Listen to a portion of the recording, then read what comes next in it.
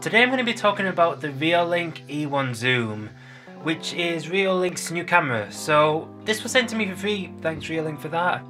And it promises to have great picture quality and software that acts like a security camera, does all the stuff that you'd expect a security camera to do.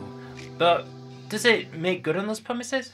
So in terms of the camera's hardware itself, I would say that it does make good to its promise, at least for the most part. There are actually a few drawbacks by default on the camera that I would say would stop it from being a security camera.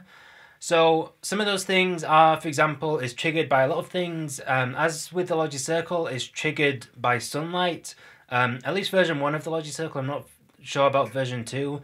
But yeah, if the lighting changes in the room or anything like that, it is going to trigger it and it's going to record it, and that will kind of get in the way of the rest of the footage, if you know what I mean. There is also the issue of if you've just got it left on a table, then a criminal could just basically pick it up, put it in his pocket, and you wouldn't see the footage again. These are issues, I'd say, by default on the camera, but you can do a few things to kind of get around this. Although obviously buying this camera will depend on whether you want to go through those things and whether you just want a camera that's just plug and play, you just want to put it on the desk and it'll work fine for you. So as for resolving the changes in the lights and the whole issues around that, a way that I kind of got around it is reducing the sensitivity and also selecting which areas I didn't want to trigger the camera, which are obviously the areas where the lighting is going to be changing. So on the ceiling, for example, when the light comes in, it usually shows up on the ceiling and that triggers it. Although, on the other hand, this is reducing the security of it, and it's really up to you as to whether you want to take those risks when it comes to the camera. And with the criminal being able to unplug it, there are, I'd say, 2 options to get around that, if that's something that would worry you. Well, 3 really. The first one, just put it out of the way on the ceiling where the criminal wouldn't be able to unplug it. The second one is I did see FTP options in there. So there's basically a way where you can get the footage off the camera onto your own server. I didn't actually experiment with that, so it might be worth looking up online about that yourself if that's something you're worried about. And a third option is there's actually an option within the desktop app to basically have any alerts be instantly sent over to the computer where it's downloaded to a folder. Although obviously to do this, the app always needs to be open on the computer, which can be pretty annoying at points because if there's any alert, it will start beeping. It's really up to you. Those are just the kind of drawbacks, and it's up to you whether you want to have those risks, put in the effort to set all of that stuff up. That's something to consider when you're getting this camera.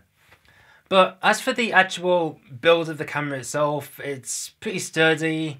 I don't see that you'll have any issues with actual hardware. There's things included with it to be able to wall mount it, or ceiling mount it I should say. But anyway though, if you've decided that you're fine with those risks and you want to get the camera, because it is obviously significantly cheaper than going with a full system, there's a link in the description to get it off Reolink site for 8% off, or to get it from Amazon, which is an affiliate link which will give me a bit of a kickback.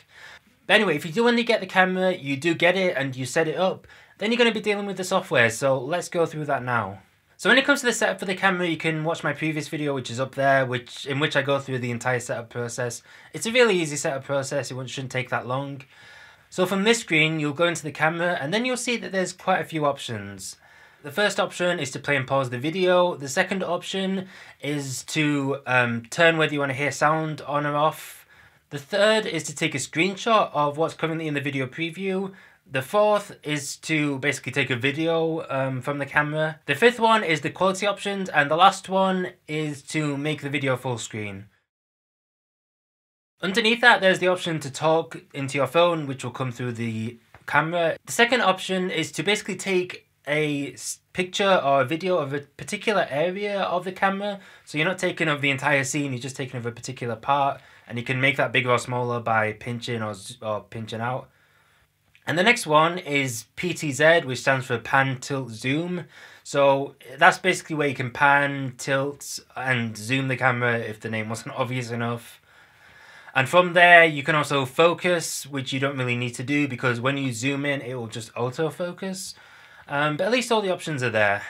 The delay is not going to be that much. The delay is a pretty reasonable amount, although this is going to heavily depend on your network. So I can't really say for you whether it's going to be responsive or not. Just If you're going to have this far away from your router, you may want to come up with a different option. Maybe not have one that relies on Wi-Fi. But yeah, if you're going to have it next to your router, it's going to work totally fine. I did sometimes have an issue with connecting to this camera over LAN.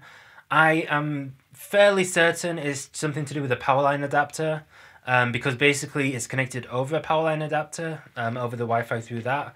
So I do think that that's the issue. I didn't have any issues when I was trying to connect to it from inside. But basically on my laptop it works fine all the time. After the first time that I got it set up on there, it's just always worked. But the issue comes with my phone. Sometimes it said connection failed and basically wouldn't show the live feed. Although strangely enough, if I went over cellular, it would work. So I do think that's an issue with my network. I wouldn't say that that would happen with you. And finally, the last one is Playback. So this is where you can go back through the dates and see all of the recordings that are stored on the SD card.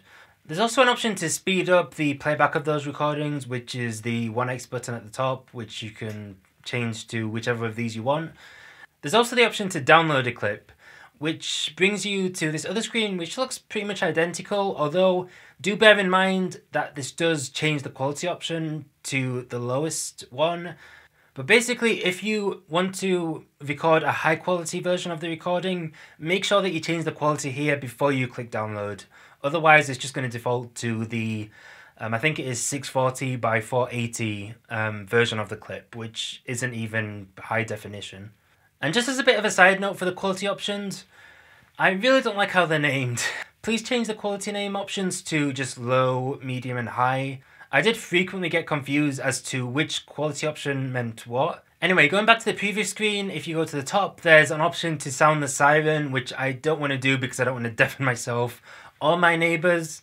And then above that, there's a menu button which gives you options like an option to go into picture-in-picture mode, which will put your video in a little part of the screen on the phone. And there's an option to switch between multiple cameras if you do have multiple Reolink cameras. Then going into settings, at the top there's camera info. There's also a share button which lets you link the camera to other people's phones too, so multiple people can see through the camera. There's a toggle for push notifications on your phone. There's the option to switch Wi-Fi networks. And then if you go into the more section, there's storage, which lets you format the SD card. There's also the FTP options there too, which you can look into yourself if that's the route you want to go. Then going out of the more settings and moving down, there's display, which lets you rotate the screen 180 degrees if you want to ceiling mount it. You can also change what's displayed on the screen, how the video shows up, what brightness it is, what its contrast is and stuff like that. You can also change the quality options for the downloads, which isn't made that clear that that's what the quality is referring to. But yeah, these are basically the download options. It's not the actual playback options. And then there's motion detection, which basically lets you control the sensitivity for the motion detection to happen. A trend with Reolink you're going to see is there's basically a scheduler for everything, so I'm not going to point it out from now on, but basically there's 3 options in there. There's the option for an alarm, which isn't the siren, which I was kind of scared by. It's basically, if it detects motion during those times, it will trigger this particular thing. There's the option for it to be on a timer, which means it's going to be continuously recording, no matter whether there's motion or not. And there's an option to have it off, which is obviously not to record even if there is motion. But anyway, camera recording is basically just going to let you schedule camera recordings, and it also gives a few other options here and there too. There's the siren, which will trigger the siren if it detects motion. So if you want to have it somewhere really secure where anytime motion is detected, it will trigger the siren, good luck with that. I mean, you can use that. Just hope that, just put it in a dark place where there's never going to be any light, or else the siren will just continuously be going off. Record audio is self-explanatory. It will just record whatever audio is coming through the camera. Infrared lights let it see in the dark, and status LED is the little blue light on the camera, which shows that it's basically working. And then on the desktop side, you get an app which looks basically like a security camera app. Exactly how you'd imagine a security camera app to look like. Pretty old and outdated for some reason. I don't know why they all seem to look like that. Anyway, connecting a camera to it, as long as it's on the same LAN, is super easy to do. You just basically click add device, and quite often it will just add it itself as long as it sees it before you even click add device. So that's super simple to do.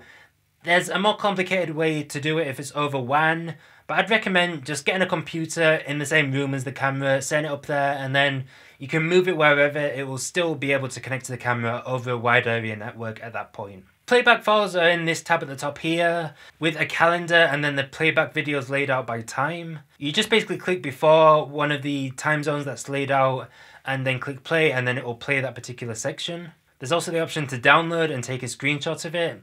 And then going back to the live view, there's settings along the side here, and there's also settings if you go to the gears icon at the top. And these options very much mirror what you can get on your phone. The only options that I didn't see on mobile were maintenance, which basically lets you schedule the camera to reboot at particular times or to update it locally. And there's also performance, which just shows some stats about the camera.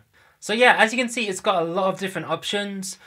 Whether this is the right camera for you or not is going to depend on basically how secure the place is. If you need the place to be under high security, obviously you probably shouldn't go with this. You should probably go with a more expensive one where you can always guarantee you're going to be able to directly connect to it. You're not going to have to rely on your network or anything like that.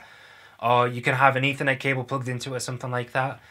Whether this camera is connected to the internet or not, it is always going to record the footage to the micro SD card, which, by the way, make sure you get a micro SD card with this because it's really handy. So if you are willing to deal with those drawbacks and you feel like this camera will work in your situation, as I said before, there's a link in the description where you can either get it from the Reolink site where you'll get 8% off, or you can get it from Amazon where it's going to be an affiliate link. It's going to give me a bit of a kickback if you do buy it from there. So the choice is yours. I mean, you can look at both places if you want, compare whatever you want.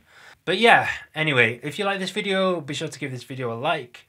And yeah, go and watch the previous video that's going to be on a card somewhere here if you haven't seen that already. So anyway, for now, I hope you all have a great day. I'll see you on the next video. Bye.